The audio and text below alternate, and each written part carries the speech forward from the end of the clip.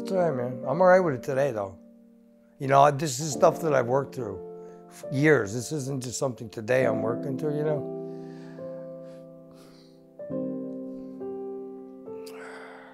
My name is Joseph Brisgone. Hear my story.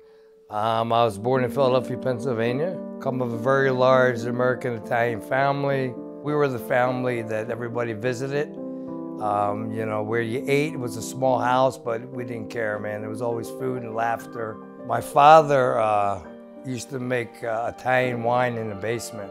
And we would always sneak down the basement, you know, and drink this stuff. And I remember, you know, like it made us feel a little weird, you know. I don't know how much we would drink, but I do remember puking.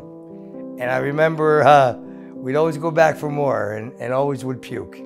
Out of the basement, we took it to the streets. You know, the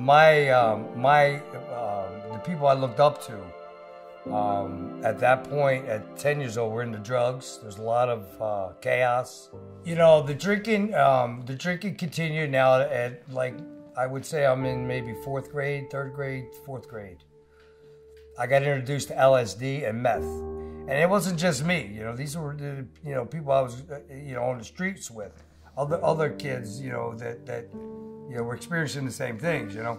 So I remember, like, my brother was a dealer, and I used to steal his meth. I used to steal this powdered stuff. I don't even know if I knew it was meth, you know. My brother found me climbing out of the roof, onto the roof, and I was gonna jump off. And I remember, the reason I'm bringing that up, because this was important, because I remember him grabbing me, and I remember my brother hiding me. You know, he laid a blanket on top of me and then laid on top so my dad wouldn't see me. And I remember thinking, why is my brother hiding me from my dad? You know, like, and that created a lot of scars. And now that I look back, you know, like, so I would hide. That's how I dealt with when I got into the feeling less than, that blackness, that however you want to describe it. I would go into a depression and I would hide from people.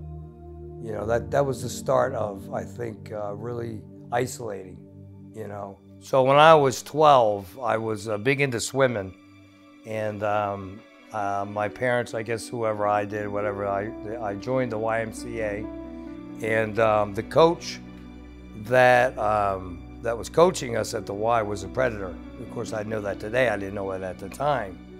He was a sexual predator. And what he would do is take these boys home once he built the trust up, and he'd rape them, pretty much, you know.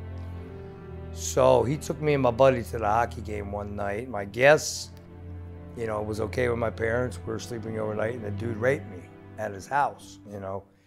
And, you know, I just remember, man, it was like I was stuck. You know, I was like, I felt like I was, if I didn't do what this guy was telling me or making me do, I would die. That's how I felt, like I was going to be dead, you know, like he scared me to that point, you know. But I really felt that my parents didn't love me, because how could they allow this? How could they allow me to be in that situation, you know, like, and from that point on, I started remembering fighting for love, you know, my family and my household. And that dynamic of that love was missing. Like, up to that point, I felt like there was love, you know, and that love was broken, you know, and I didn't feel that love anymore. And I felt from that point on, I had to fight for it. You know, I've lost everything that I owned 10 times. Every time was a rock bottom, but it still wasn't enough. I was still empty, even after I got things back every time. I never received or was able to understand that someone loved me, you know, like that I could have a heavenly father, not an earthly father, but a father that truly created me, which I believe in, a father that loves me. So I started that journey 5 years ago, trying to find what that is, and didn't get off to a good start.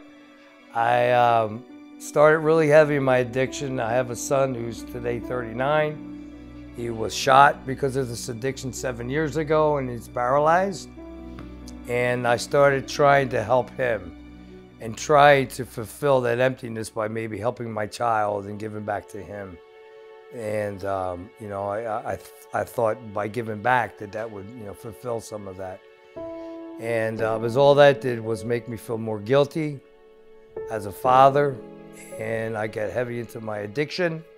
I was using very heavy, and my drug of choice at the time was heroin. So I decided to buy a bunch of drugs, get on a bus, and come to Florida, and try to search for recovery, try to search for my God, you know. So while I was in the rehab, I got introduced to a place called Steadfast Recovery.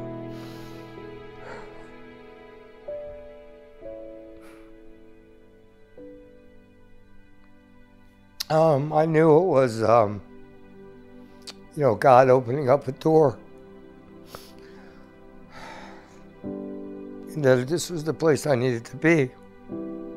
I did okay, you know, but I relapsed. And it was only for a day, you know, and I died, you know. And people at the house where I was living, they really didn't know what it was.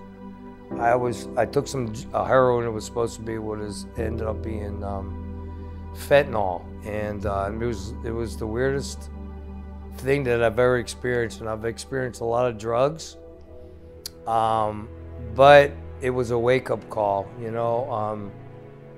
When I relapsed and I went to the hospital for 3 days, you know, God spoke to me, and it was a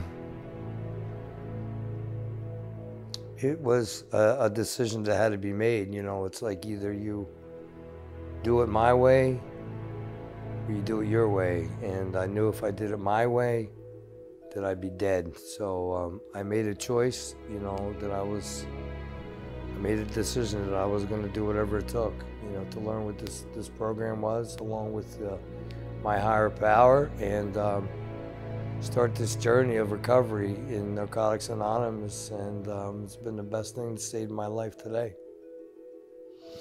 Hey, if you're out there, man, and you kind of can relate to anything that I shared, you know, I know I'm not unique, and I know I'm not the only one feeling pain from their past.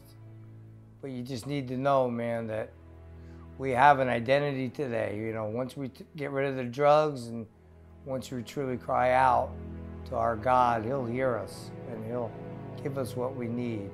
Not before, not after, when we need it. And my identity today is in my Lord and Savior, who I call God. And there's hope. There's hope. And stop using, put down the drugs, seek and you shall find, man, because if you truly seek with your heart, He'll reveal Himself to you. Thanks.